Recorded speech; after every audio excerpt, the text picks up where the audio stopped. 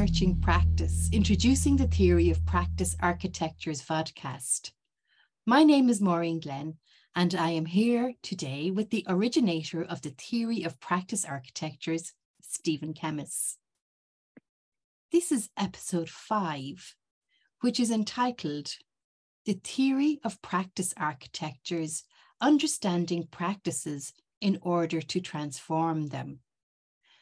So Stephen, maybe before we get started, you might have a little think about, why do we need to transform practices? Are many practices not okay just as they are? Yes, they are. But it's surprising also that many practices have what I would call untoward consequences. They turn out to be unreasonable or irrational. Sometimes they're unproductive or wasteful or unsustainable. And sometimes they're unjust or inhumane or undemocratic. And so when we reflect on the way practices are going, we often want to think, maybe we should do them differently. And so the question is how to do them differently. And that's really a big focus for today and the next session. And the question is how to go about changing practices. And as we'll discover more about, changing the practice architectures that hold them in place as they are now. Okay, great. Well, thank you. That sets us in place for today's session, I think. And so whenever you're ready, you can get started. Thank you. Studying practices in order to change them. Last time we were talking about practices and practice architectures and what holds them together and this relationship. And I thought I should say a little bit more about that, because why would I be talking about sayings and doings and relatings and cultural, discursive, material, economic and social political arrangements? And it turns out these kinds of ways of thinking about semantic space, physical space, time and social space have been with us for a very, very long time, nearly 2.5 millennia, from the time of the ancient Greeks. Pierre Odo, the French philosopher of ancient Hellenic and Roman philosophy, says the aim of ancient Greek philosophy was to teach young men how to think and speak well, how to act well in the physical world, therefore physics. Think and speak well was dialectics or logic, and how to relate well to others, ethics. So they studied those 3 subjects. And they've survived in a way all the way through into the medieval university and in some ways beyond. But those pick out sayings, doings, and relatings.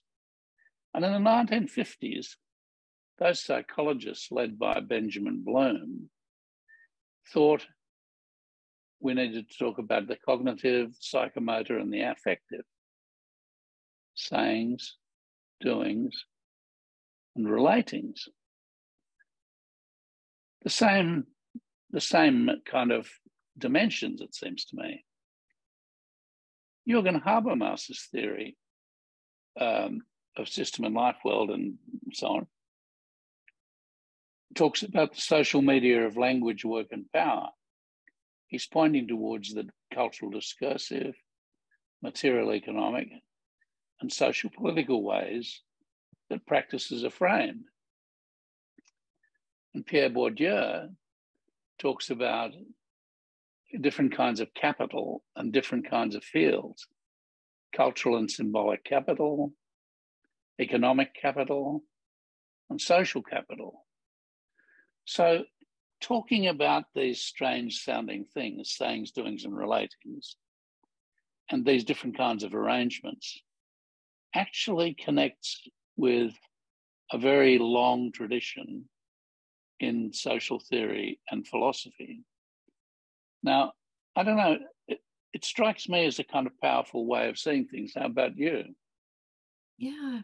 I hadn't made those connections until just now, this moment. So I think that's really interesting. So are you saying then that every practice, no matter how small or how important or unimportant it is connected just very simply by the sayings, doings, and relatings, and of course the practice architectures within which they're embedded? Yes. Yes. And I mean, in life, the sayings, doing, and relatings never appear by themselves. They always appear together. And the cultural discursive arrangements and material economic arrangements and social political arrangements appear together in a site.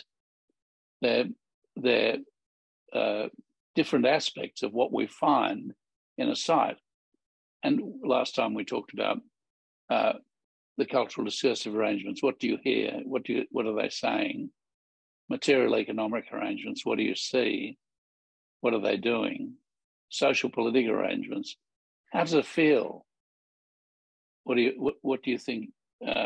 How do you think they're relating? And so I think these are very much part of everyday life.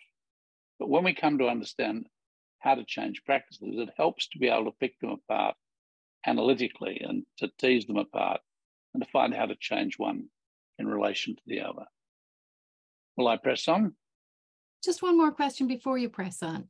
That picking apart that you've just spoken about, do you think that lies at the heart of maybe all forms of research, of questioning even? Yes, and of course different as we said in episode 3, different traditions in the study of practice have understood practice in different ways and have therefore studied it using different kinds of methods, from experimental and correlational methods to, discourse analysis and history and so on. Different ways of studying.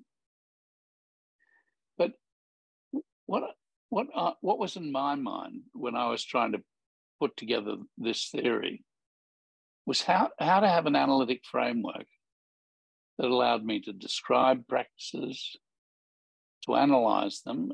What were they made of? What held them in place? What kinds of arrangements held them in place to form the practice architectures that held them in place? And how did they change in relation to one another, the practices and the practice architectures?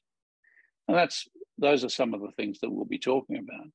But for me, this, what I will describe as a table of invention, as a way of looking through this framework at everyday life or at practice in some setting, whether it's a doctor's surgery or a classroom.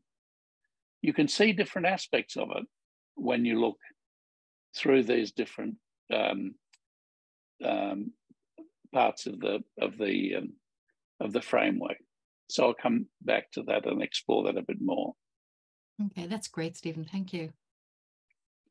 So, to say it yet again, in intersubjective space, we encounter one another as interlocutors. We're talking together. In semantic space, we're communicating and we're using language to do it.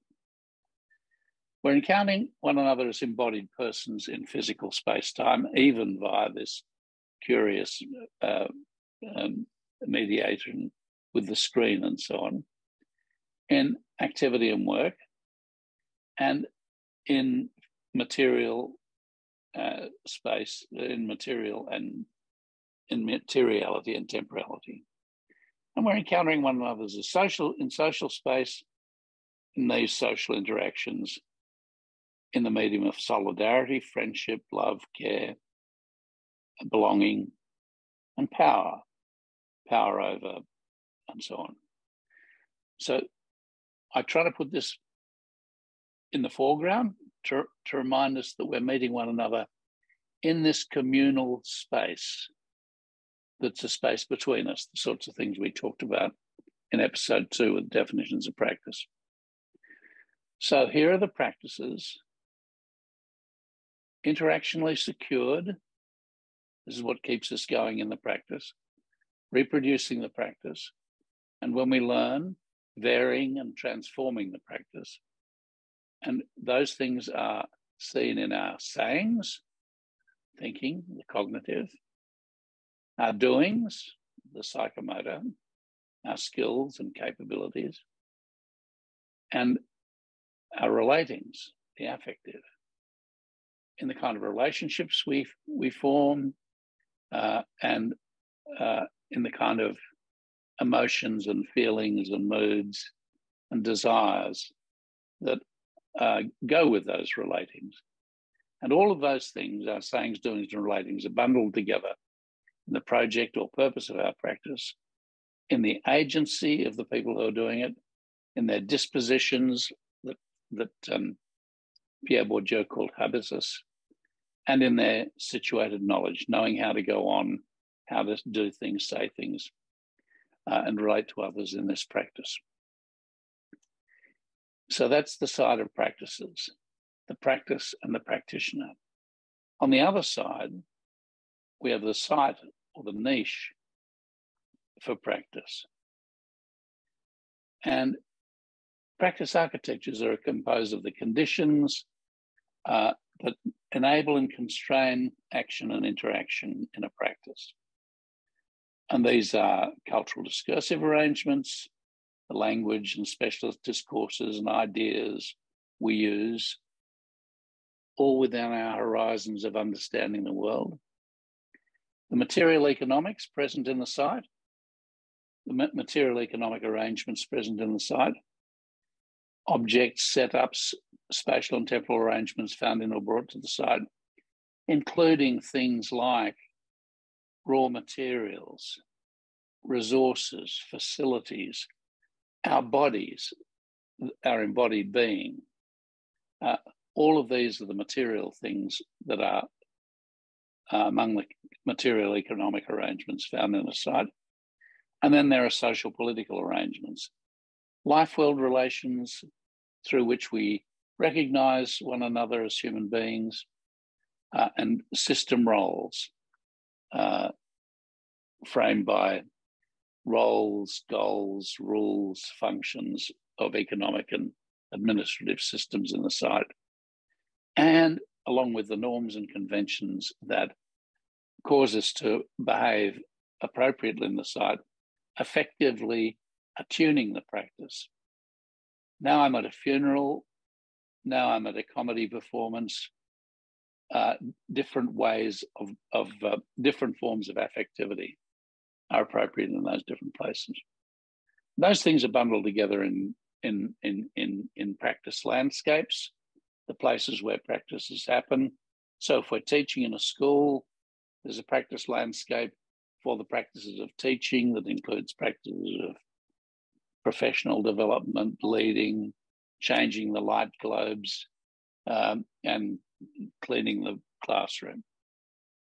So the practice landscape contains a number of practices like different species inhabiting it, and practice traditions. So that's the way we do things around here, passed on through history.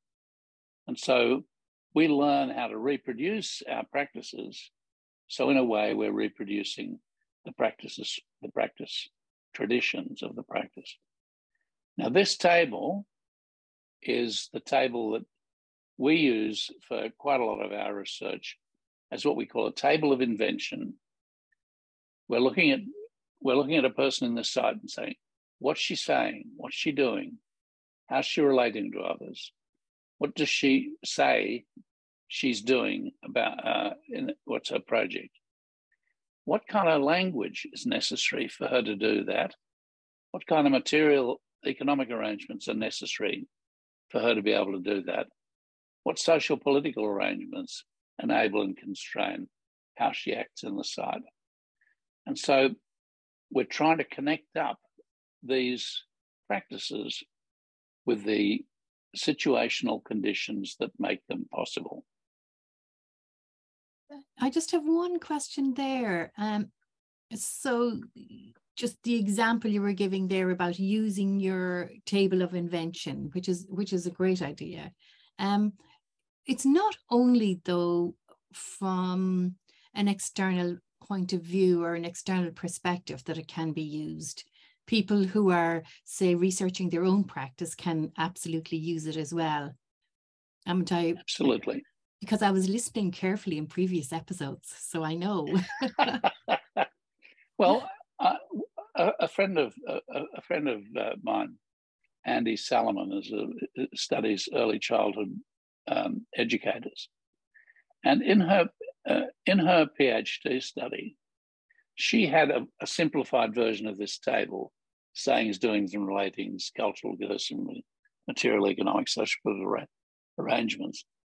And at the end of the day, end of the working day, she sat with the educators in an early childhood centre, and they talked about things that had happened that day in terms of what was said, what was done, how did people relate, what cultural, discursive, material, economic, social, political arrangements in the site caused those things to happen.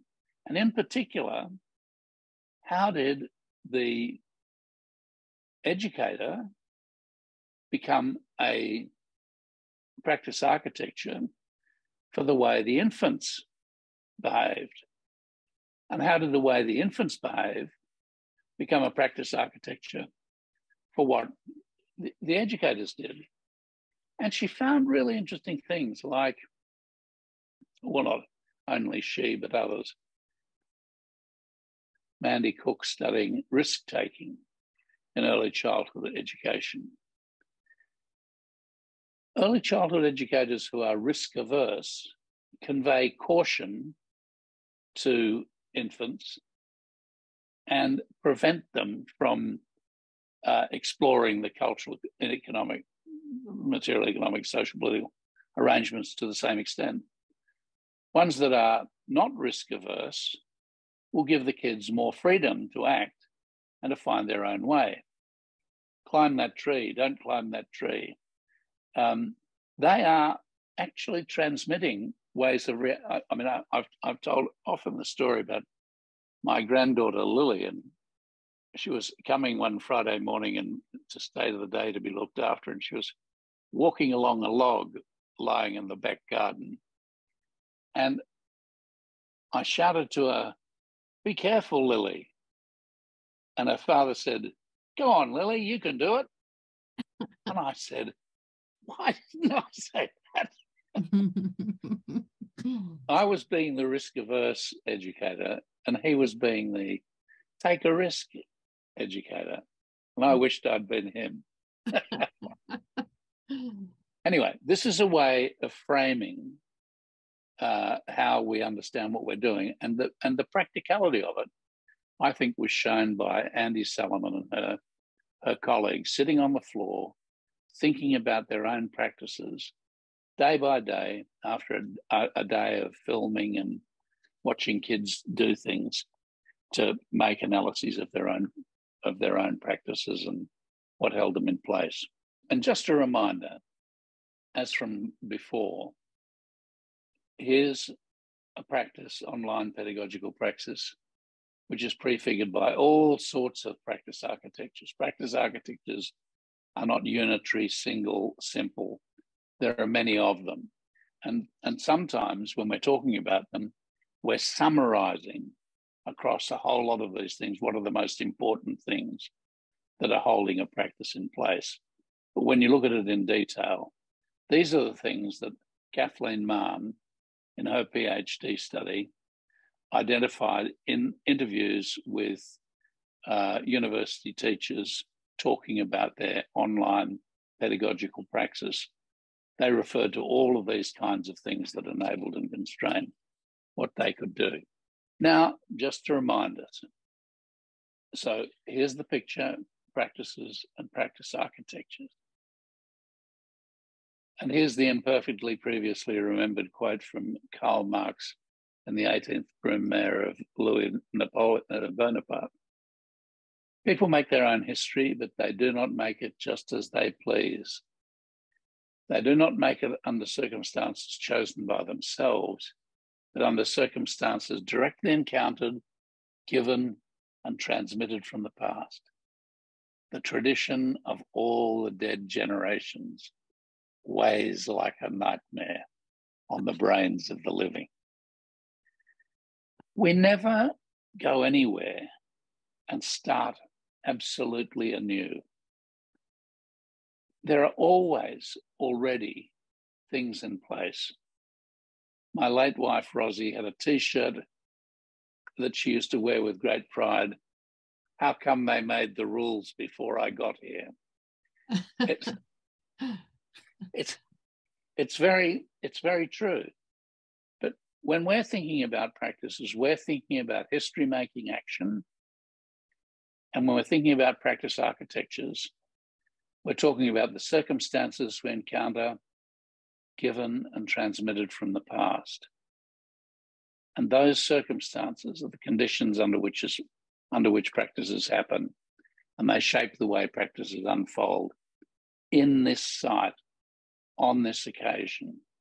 So when Marx wrote those words in 1852,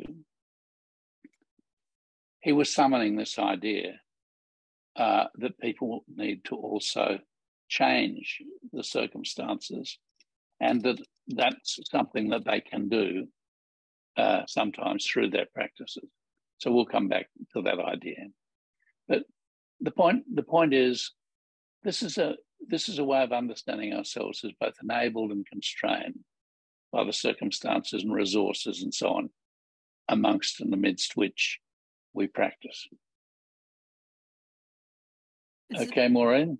Yes, I just have one little quick question here. So sometimes our conditions don't enable us to do the things we want to do well. So how would you suggest can we use our theory of practice architectures to address that or to understand it better? Yes, indeed. Enablement sounds like a good thing, and constraint sounds like a bad thing.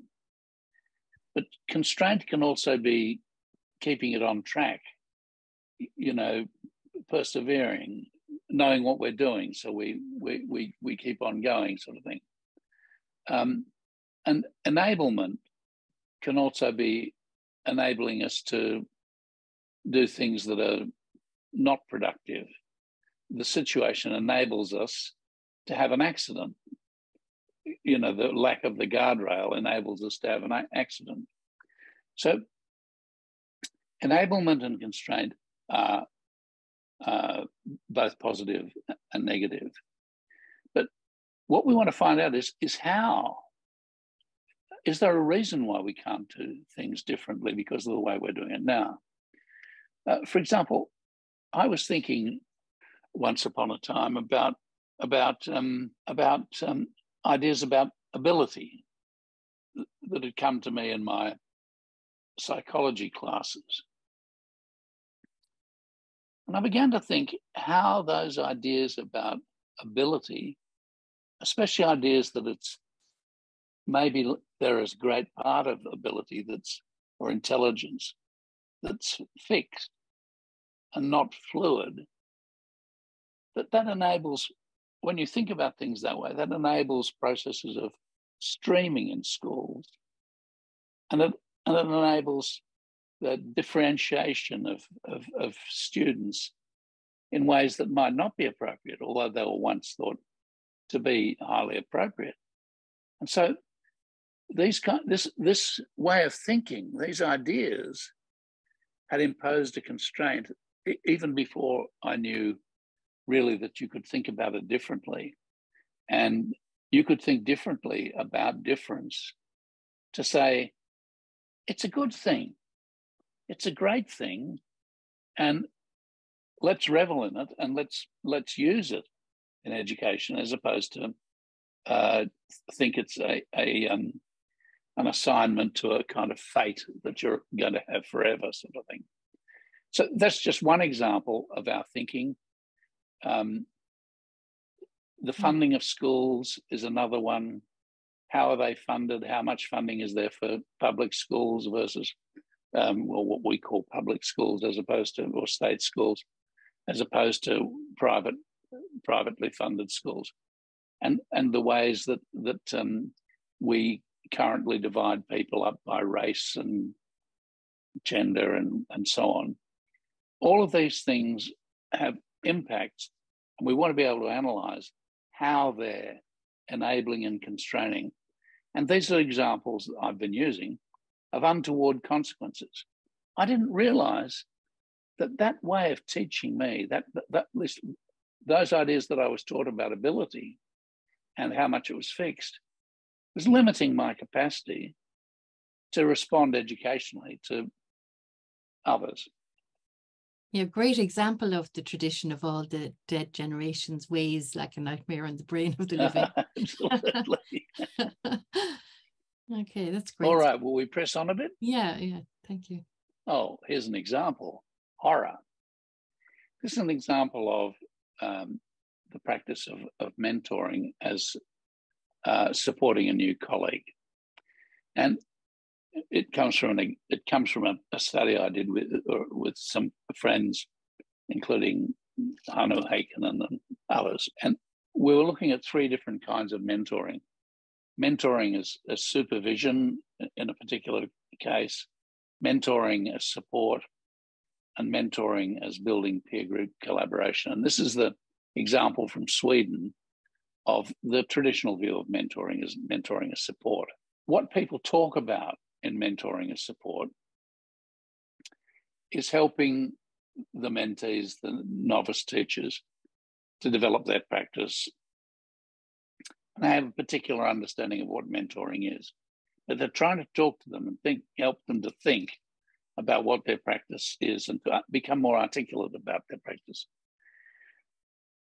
On the practice architectures side, the cultural discursive arrangement, there is a shared discourse of mentoring. This is what we're going to do in this setting.